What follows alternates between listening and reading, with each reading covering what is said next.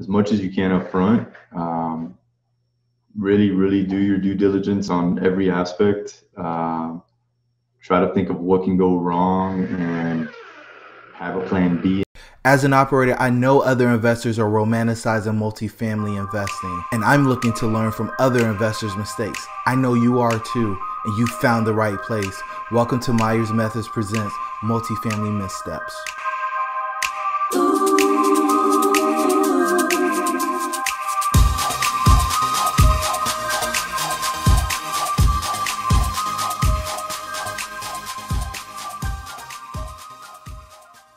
Hey everybody, and welcome to Myers Methods Presents Multifamily Missteps. I'm your host, Jerome, and I've got the pleasure of having Jorge Abreu with me today. How are you down in Texas, man? I'm doing good, man. I'm doing good here in Texas. How you doing? Amazing. Thanks for asking. Before we jump in, do me a favor and let the listeners know how they can get in contact with you if they like what they hear. They can go to easiest way is to go to my website, Elevate CIG, Commercial Investment Group is what it stands for. So elevatecig.com. They can also shoot me an email at George or Jorge, it's spelled Jorge at elevatecig.com. Awesome. So now let's dive into the background, man. How did you get into multifamily and what have you been working on most recently? Okay, so how I got into multifamily, I got into real estate investing it's probably about 14 years now, and started with single family at first. Did quite a bit of fix and flips, wholesaling, did some rentals, also did some smaller multifamily. Like we had a couple fourplexes, an eightplex. And then maybe about 3.5 to 4 years ago, I woke up one day and I kind of just looked back at what I had done and what I had built. And I realized to that point it was very transactional. I had also built a construction company, which I chose to do to help me scale the fix and flips in single family. But, other than that, the real estate side of it stayed pretty transactional.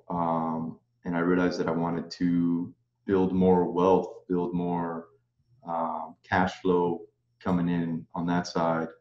And that's when I started looking more into multifamily. Ended up getting a coach and then tried doing single family and multifamily at the same time for a little bit. And then I realized that I wanted to focus on multifamily, and I sold off what I had for single family and went all in on the multi. So was this all in Texas, like in your backyard, or were you doing stuff out of state? Like how'd you get into the game?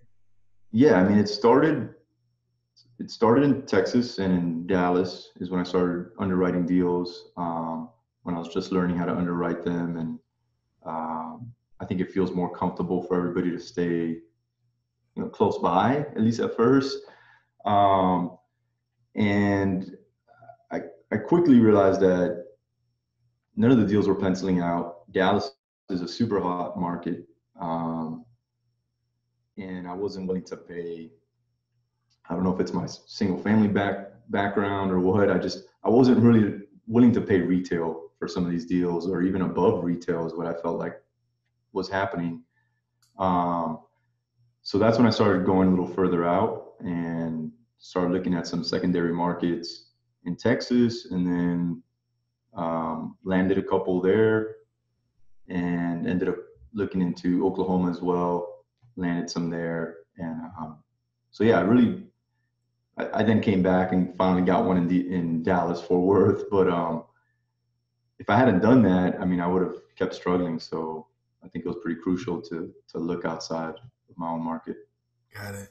And so through all those deals, they all went perfect and you've made a fortune on everyone you've done, right?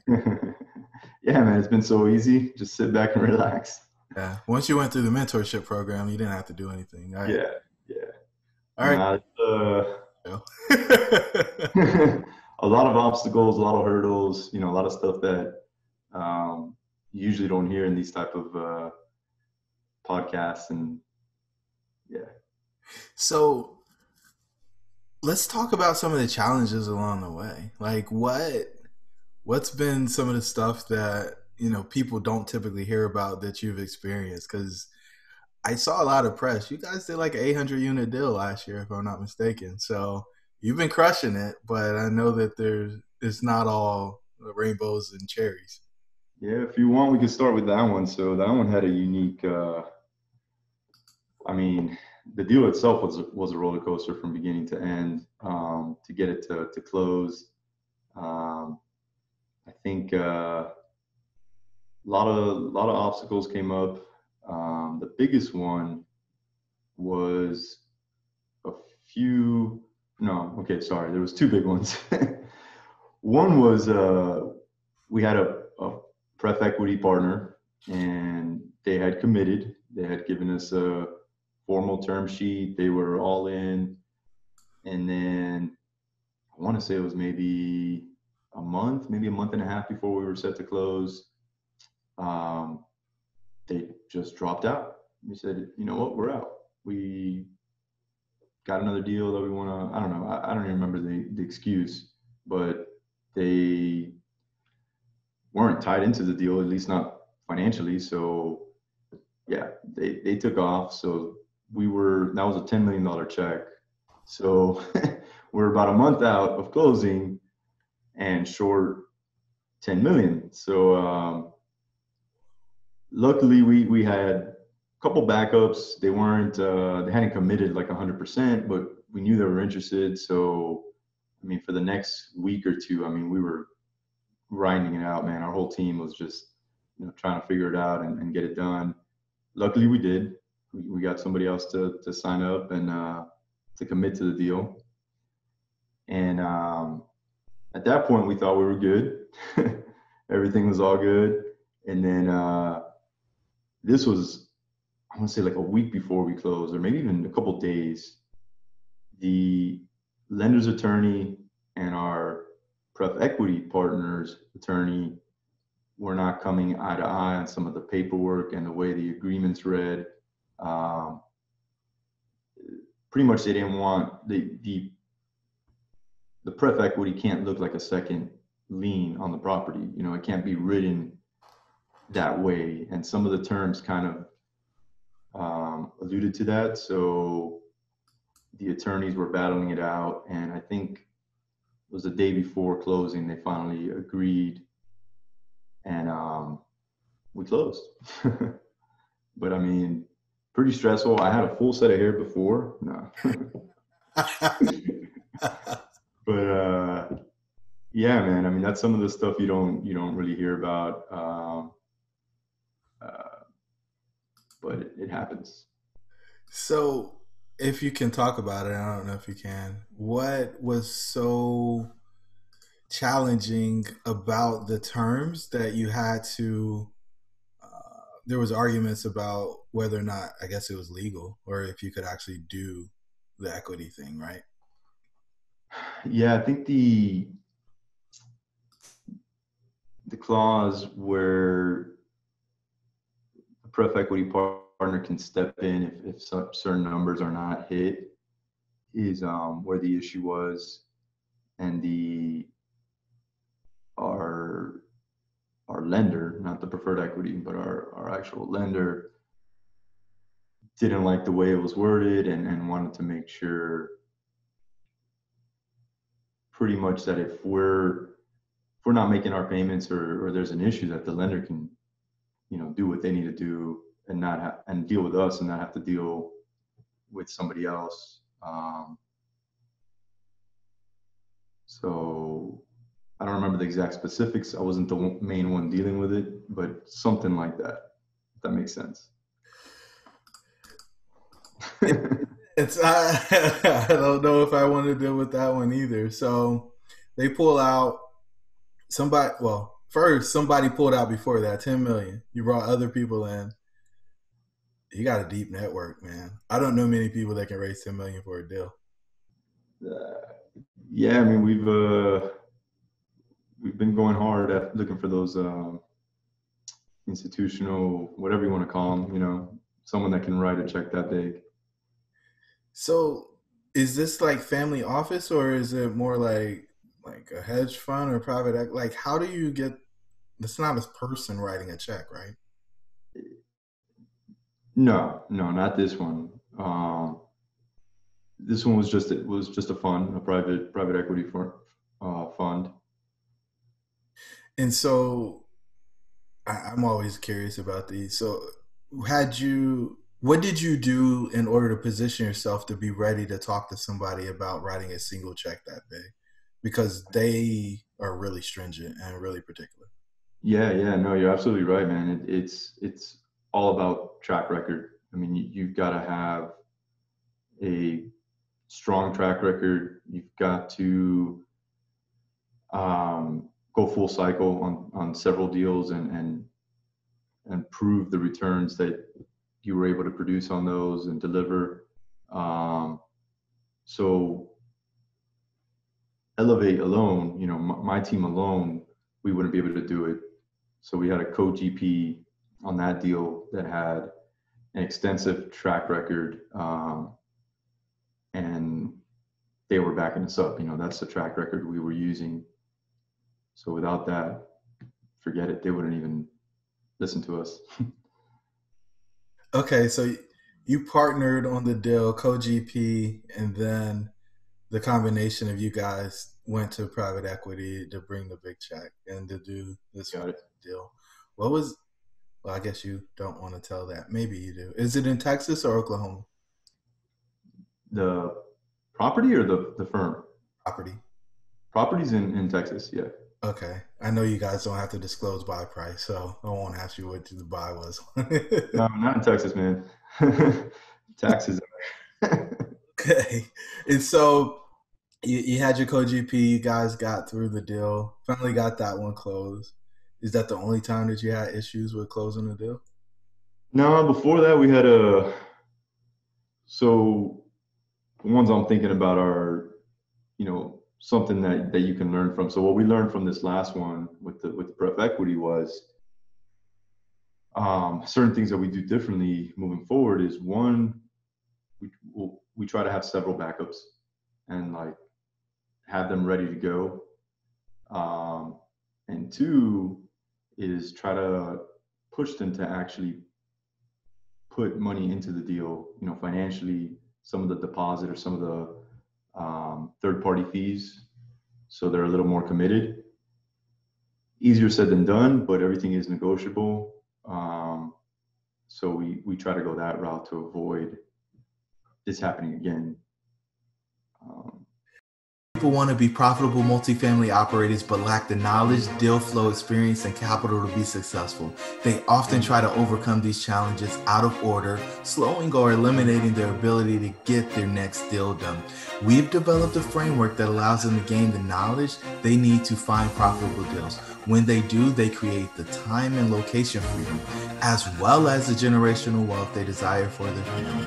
The Myers methods of multifamily investing have proved to be the fastest way to establish credibility and profitably grow an apartment portfolio.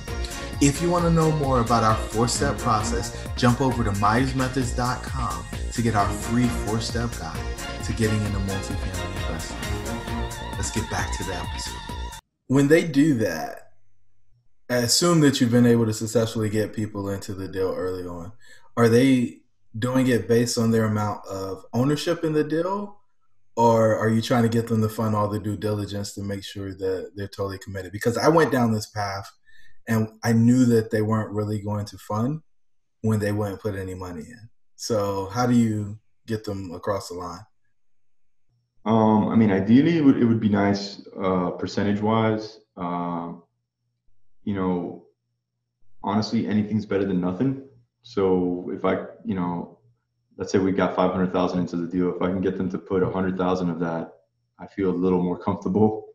But at the same time, most of these firms are going to actually ask you for money when when it's time to sign their term sheet or move forward. So there's a lot of negotiating at that point. You've really got to be able to sell your deal and show them, why it's such a good deal. And hey, if you don't want to do this and you don't feel comfortable doing this, that's fine. You know, I'll call so-and-so and they're ready to go. If you don't want to provide these returns to your investors, hey, it's okay. But Take it or leave it, guys. yeah, you got to find that middle ground though, you know, at the same time, you're like, please, please, please. Okay, so you get them in the deal, make sure you got a backup plan. Just out of curiosity, were the terms with the new group better than the terms with the first group that walked away? Yes, I do want to say yes, a little bit, but Yeah, I mean every piece counts at deal that size, right? most definitely. So as far as another situation, similar in the fact that we were almost set to close, and this was a little earlier on. Was we were, I want to say, a few weeks out from closing, and for some reason, this will never happen again, but we hadn't finalized our insurance yet, you know. And when we went to go do that, the insurance was coming back, I want to say double what we had in our pro forma.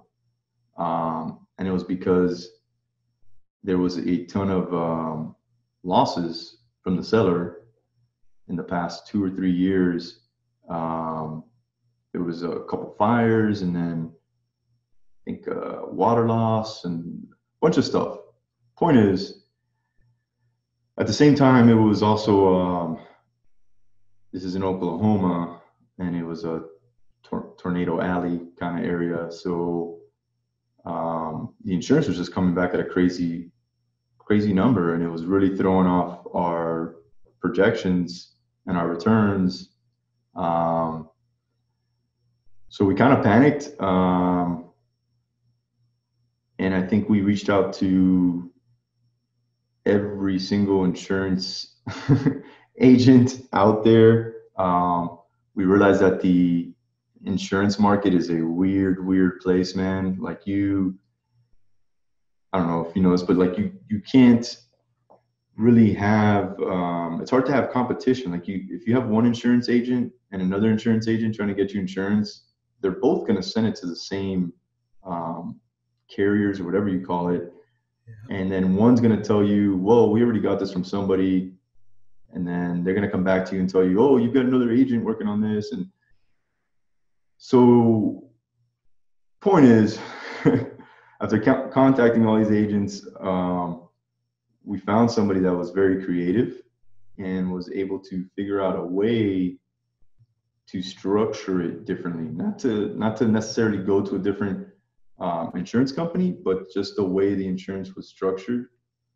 And he brought it back down to what we had originally projected, and we closed again. But we did realize and learn to get your insurance up front. Like, as soon as you can, get the insurance figured out. Right. And so from a valuation perspective, if you're okay with sharing, how much of a difference in value would the higher price have impacted the property? I want to say, see if this makes sense. Yeah, it's about a $200,000 value. Wow. And this was a deal we were structuring a little different than your usual syndication, where we try to return all the capital back to the investors on the refi. So that $200,000 is very crucial. You know, we want to make sure we're getting that value so that we can get all the capital back to the investors on the refi. So yeah, man, it almost killed the deal. We were close to walking from it. Actually, the seller ended up helping a little bit too on the price. We got the price discounted because he hadn't disclosed all the claims that he had on the property, and yeah. So did you ask for the loss runs during due diligence and he didn't send them? He did, but I think he either missed a couple or missed something like that. But I'm pretty sure this was after due diligence, and he still agreed to discount the price some. Yeah, Did he miss or did he? I don't know, man. I don't know. We might have missed it. Like I said, it was early on, but So people always kind of look at me crazy when I send in the request and say, "Hey, we want your loss runs for the last 5 years." They're like, what do you want that for? Because of this. yeah, no, now we sure do, man. Now we got our checklist and we got our, yeah, we get everything. Yeah, I mean, 200 grand is kind of a big deal. How many doors was this one? 216. Oh, well. So it's not. I mean, you know, still. I mean, it makes a I difference. may be off on that. I did a $70,000. It might have been more than that. Yeah, I can't remember. No, I mean, at the end of the day, I mean, it's a couple I of. know it was enough to make a difference. I know when we reran the projections, it was making a difference, and we panicked a little bit. So, were there any other changes to the due diligence process outside of that? Or are there other numbers that you're getting quotes for earlier in the process too? Taxes, man. Taxes in Texas have been crazy, especially the past few years. So we usually get we work closely with the tax protest company, and we get them to look at it and see what they think um, they can protest the taxes and get, even with the new um, purchase price. And um, yeah, so I mean, the taxes, insurance, those two for sure. Um, I think payroll and anything to do with property management is important to have. Not just use the rule of thumb, but have the property management company you're going to use to actually look at it and tell you what they think. Okay. And so, what you guys pro forma, and does the property management company give you numbers for insurance too, or is that something that you keep totally outside of them? Keep it outside. Okay, Yeah, we do, but I know some people rely on the property management company to do everything: mortgage, insurance, taxes, everything. nah, man. I think the more you let them focus on the property management, the better. Yeah, They start getting confused and thinking it's their property. So I get it. I mean, we don't even let them handle the capex. We obviously I use my construction company to come in and do the capex part of it. We want them solely focusing on property management.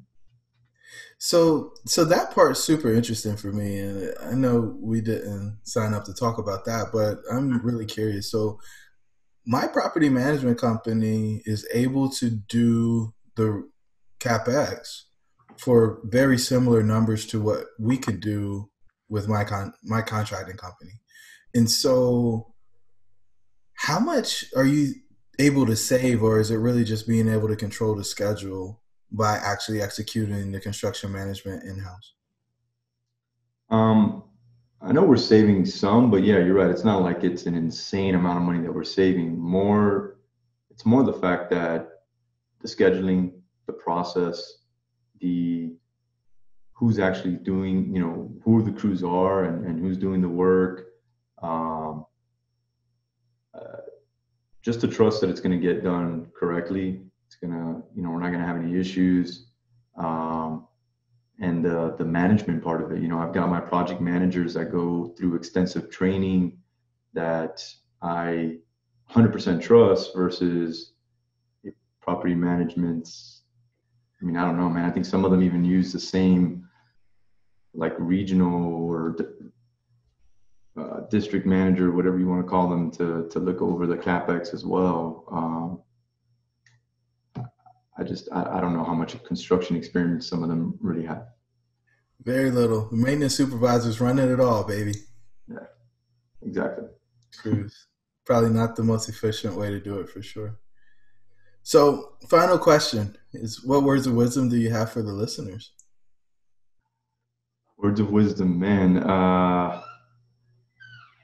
Try to do as much as you can up front.